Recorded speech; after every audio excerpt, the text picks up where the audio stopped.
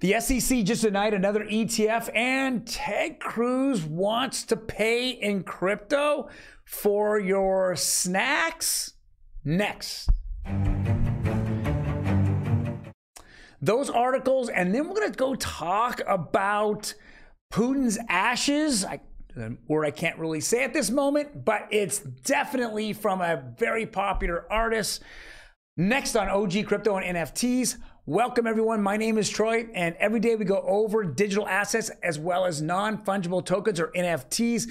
Now before we jump into it, do me a favor, hit that subscribe button right there. There you go. All right, let's jump into it. A second time around, here comes ARK. You know, ARK 21 shares, Bitcoin ETF gets denied. Come on, guys. We know what Gary Gensler wants. You're not paying him enough. Let's be honest. This has happened with Grayscale, who's suing the SEC right now over them not accepting their Bitcoin ETF. It's a complete mess. We need to get Gary Gensler out. Why go through the headache, the money, you name it? You need to get him out. Now, there's been a lot of positive things from Tom Emmers, I should say, and several other House of Representatives that now are gearing up to go after Gary, and they're going to attack them. Now, if we go back to the history of Gary Gensler and the CFTC, once he started getting attacked, he bailed like a chicken with a wolf coming into the hen house. He just went flying out. And with that being said, I think that nobody should be doing anything with crypto right now until you figure out, or they figure out when they're going to drag his to the hill and have him in front of Congress and put all the pressure on him. And then we're also going to see, you know, whether Commissioner Pierce at the SEC is going to go and jump on their side, or is she just going to be the good cop, bad cop to Gary that she's been in the last 30 days? Next, Ted Cruz wants lawmakers who get the munchies to use crypto at the Congressional vending machines. Dude, this is hilarious. But you know, this is just, again, the adoption of crypto. Why not put it there? You know, he's been pro crypto now for a couple of years, and he sees the future, and he doesn't want to fight the blue team and their issues with crypto. He just wants to go forward and see it. So it says Ted Cruz wants to support wider adoption of crypto, allowing it to be accepted at vending machines. He filed a reintroduction of a resolution toward the goal this week. Cruz says foreign tourists will benefit as crypto payments will be free from costly transaction fees. I love it. Again, it's just, you just want to continue to see adoption. You know, all the FUD that's going on in the last 90 days, the campaigns from Jim Cramer to, you know, what's his name? From JP Morgan, Jamie Dimon. They just, everyone keeps coming out and saying how bad, you know, crypto is. You shouldn't get into it. And then they turn around and what do? They accumulate. They're whispering. They're accumulating. They don't want you to know it. Because Jim Cramer is our next article here. And Jimmy is, again, Mr. Negative. He says, Jim Cramer explains what's behind the recent crypto surge. He blames complete market manipulation. Now, I don't think he's too far off of this. I actually believe a lot of this as well. What have they made you do in the last, 3, 4, 5 months? They said, take your money, take your crypto off of exchanges. FTX goes down, you lose all your money. So everyone's been just bailing out of these exchanges, and there's leaving very little on the exchange. And what does that do? All those manipulators come in, and they say, okay, we'll buy up whatever little's on the exchanges.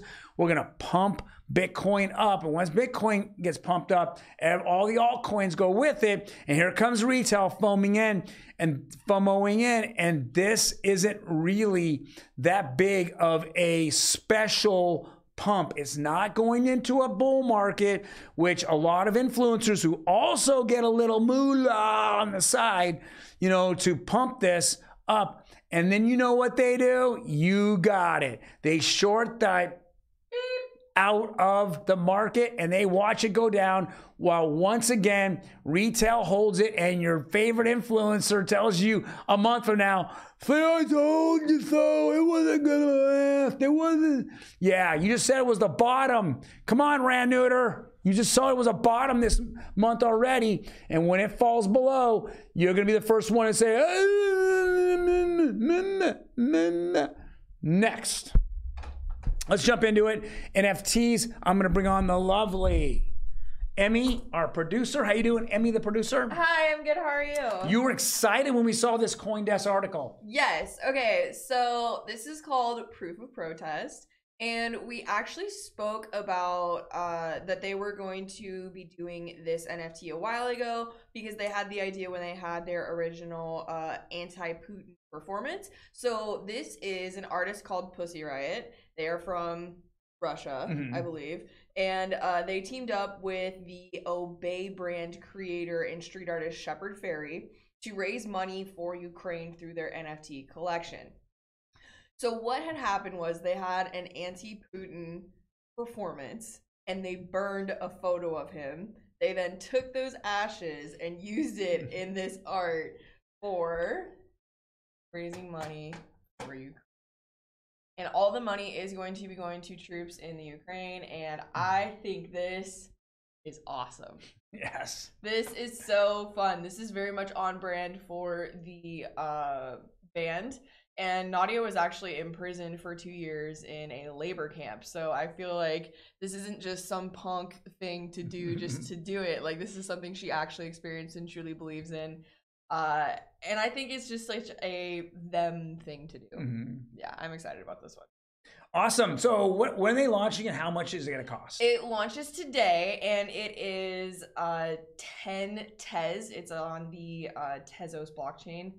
And it is at the marketplace object. Okay. And so if you want to be part of this revolution, what do you do today? You would just go ahead and link up a wallet and purchase one for $10. Very cheap. And yeah, this is cool. They're also going to be having a performance at an art gallery, Jeffrey Dietrich Gallery. When is that going to happen? Today. Today! And where is Jeffrey Dietrich Gallery at? Somewhere in Los Angeles. So that's very fun. Is that very fun? That's very fun. So how much is 10 Tezos? It's like $11. It's $11. It's super affordable for this very, very fun. Shepard Fairey created this. Like, he's so famous that he's as a street artist. So I think this is like, I might pick this up. I think I'm going to pick one up myself. This is so great. Like, this is awesome. I mean, I'm excited about it. To see this going on, it's you know, it's good art. It's good cause. Yeah. And you know, it's like it's going after a really good cause. Yeah. Right? Yeah. I think this is super cool. I like this one. Well, guys, thank you very much for joining us today. I hope you're part of the riot that's going to happen in Los Angeles.